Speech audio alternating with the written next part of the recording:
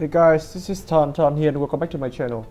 So today I have a brand new, not so new figures to show you, but notice this is not the authentic versions of MP-47 Hound, but rather this is the knockoff version. I should say the replicate versions. Because as for the other knockoff products, where we all know that they're gonna change a little bit in the design of the box and everything. But here this is the exact same box as for the Masterpiece Hound. So I do not have my Masterpiece Hound lying around for this video, so I'm going to bring in the box of an old figures, which is Hot Rod. And the box is quite old, so but as you can see here, the box looks really alike from all the design and the silver Masterpiece line, and yeah, they just look really similar. All the design has been directly copied from, and this is the same line of instruction in Japanese, and I don't know what that means, and that should be it. One thing that really surprised me is the quality of the print. As you can see, it all got the glossy finish for the characters on the box, which is really nice and surprised. In the back of the box we got a few poses of Hound and everything, and we got some shot. And in the down there you get all the accessories that comes with the figures. So now let's crack him open and see what we got. I think the box open first, we got a manual, and I'm not gonna bother cracking this out because this is the old same manual with the Hound. So but like, what can I say is that this is really nice quality printing, and I'm impressed by this. So here we have Hound, the upper section, the roof for the car. We got some holos, some face. So I'm not too familiar with the character, so sorry guys for my knowledge. And we got a G1 figures of whoever he is, and here's the same G1 figures we've seen with the kind of figures we've seen with MP-44 and everything. He got some articulation, but then they are easy to fall because they are all ball joint. You can try to sit him on the car. That is possible.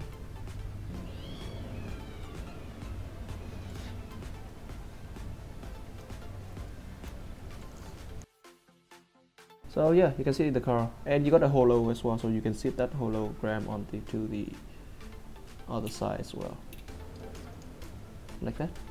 And you got another pair of glasses, the mirrors, the door, and you got a pistol, and you got a key, and you got two alternate face. You got a holo. This is the normal face, and we have a shouting G1 face. And then you have the roof section of the car, and that can be used as a shield as well. And that is it about the accessories. Now let's talk about the figure itself. So this is a knockoff version, and as you can see, it clearly shows some problem. Firstly, as you can see, this is not really nice and tap in, and they're not lined up so too much well. And this is really loose. The mirror is way too loose in my taste, but that is fine. Other than that, what can I complain? Things is not really tapped in together. This is the problem with all the other knockoff versions of all the Transformers. And one more thing is that if you look at this section here, I'm going to bring in this. As you can see, the mirrors here, the clear part is really cloudy, and if I touch it inside, it kind of feels a little bit of shady. So this is obviously not some really nice quality control clear part. And this goes the same with this figure right here. I'm going to bring it in closely so you can see. As you see, he got some bubbles inside. This is obviously a reason of not too good quality material. But then again, this is a knockoff, so I cannot really complain too much. Other than that, the paint app looks nice. I don't know if they will trip over times or anything else, but at this very point here, they are fine to me. The wheels somehow don't want to stay put, which is kind of frustrating. And this can, like all the same other Hound, this can be pushed up like that to form the coral section if you want a fully closed Jeep. And it kind of worked, but then again, things are not really tapped in. As you see, we see massive gaps right here, so I'm going to try something different to see if I can actually try to close it down fully or not. But I guess not. This is all I got. All I get over again. And like I said, things keep falling apart, which is really frustrating. And yeah, this is a knockoff. I cannot complain too much about this in the vehicle mode, the alternate mode, because that is just the way it is.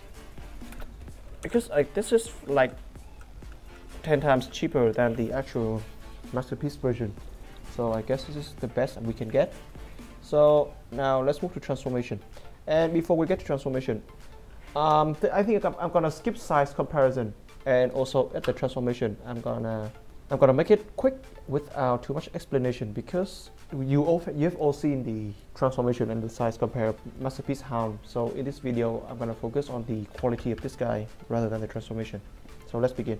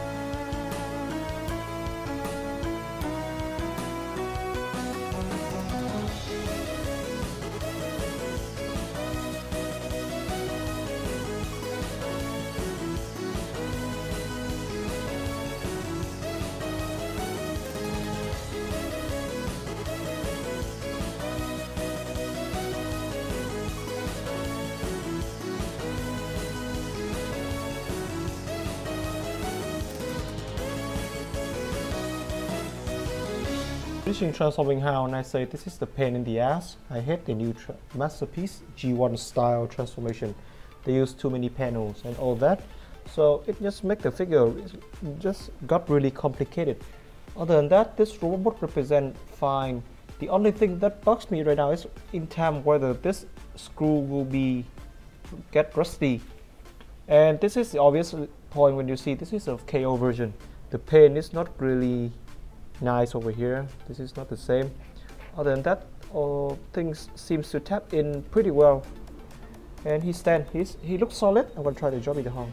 He's not too much solid, but he stands on his own, and that is good.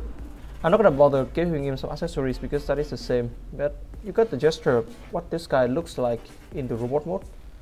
This is a KO version, and everything's got a problem of tapping in, like the legs over here. So I mean, like in the back, you see the cable mess, but that is fine in my opinion. This is still fine.